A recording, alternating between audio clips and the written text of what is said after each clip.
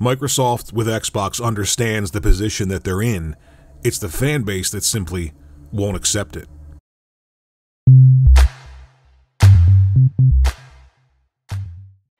When Sony was pitching the PlayStation 2, they were talking about killing PC graphics outright. I can remember Seamus Blackley giving an interview where he said he had heard that and he thought it was just ridiculous because the PC just constantly iterates on itself. And they had an idea to take on Sony and PlayStation with a console. It was almost something outside and separate from Microsoft, and it really was once they pitched it, but it was the original Xbox. It introduced things we hadn't seen in consoles ever, a hard drive, and eventually online network play that, of course, we'd have to pay for later on down the line in the form of a service. Go figure, it is Microsoft. But the idea that Seamus Blackley and Ed Fries had for that system was one that would be powerful and would also follow the template of what makes consoles successful in the space. And here's where Microsoft went wrong.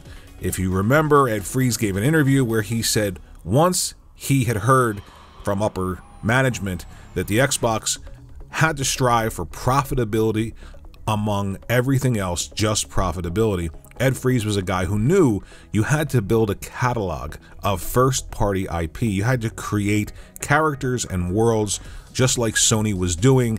Now, when they introduced the first PlayStation, they did exactly what the first Xbox did. Go around trying to find anybody and everybody who would make games for them because they were new in the market. And once you get that foot in the door, that's when you have to start building the house. You can't rely on renters constantly renting. You have to build. And that's the mistake that Ed Fries noticed early on, and that's why he left, because Microsoft was more concerned instantly with profitability and not about a long-term approach of building a healthy ecosystem with a first party around hardware.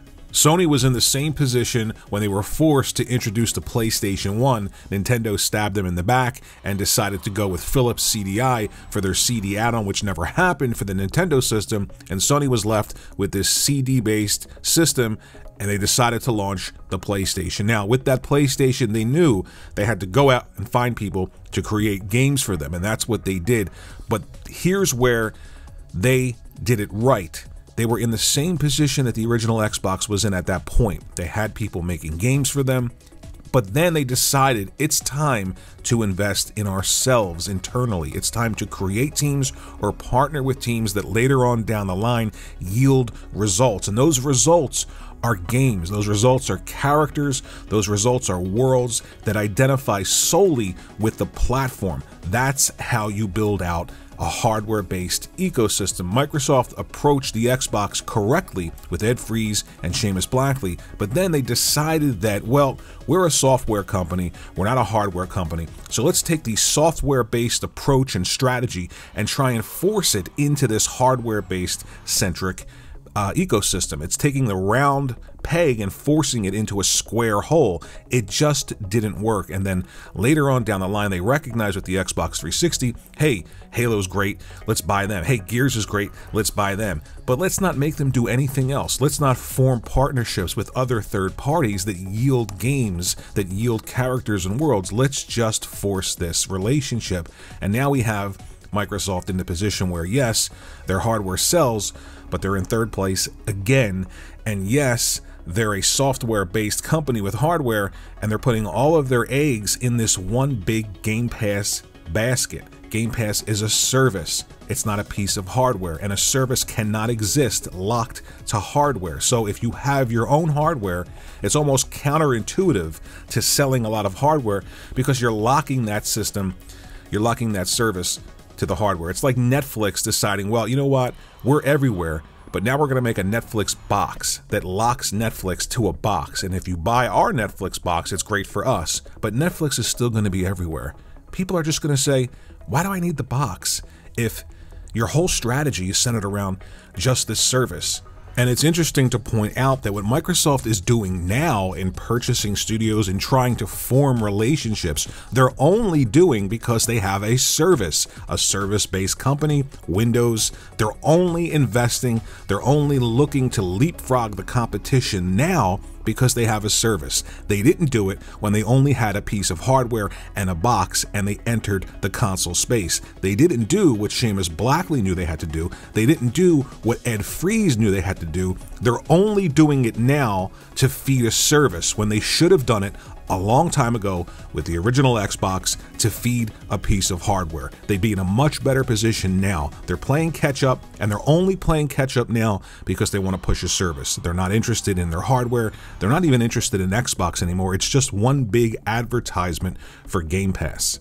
Now, you might hear all this and say, well, that's the future. Microsoft made the right move. That's the future. And I'm here to tell you, obviously, it's not the future because people are choosing hardware. They're choosing Nintendo Switches, they're choosing PlayStation 5s, and they're choosing those systems because they invested in themselves a long time ago when it was time to invest in yourself, when it was time to create games, when it was time to create characters, when it was time to create worlds and pull people in to that box, because that box then spreads out and creates its own ecosystem. You just have a service. The service lives and dies by how many places it is, and it's not living on Xbox. It has to live everywhere, like Hulu, like Netflix, like Amazon Prime. None of those people have the Amazon Prime box or the Netflix box or the Hulu box. They have a service, and they constantly have to feed that monster, and that monster has to exist everywhere.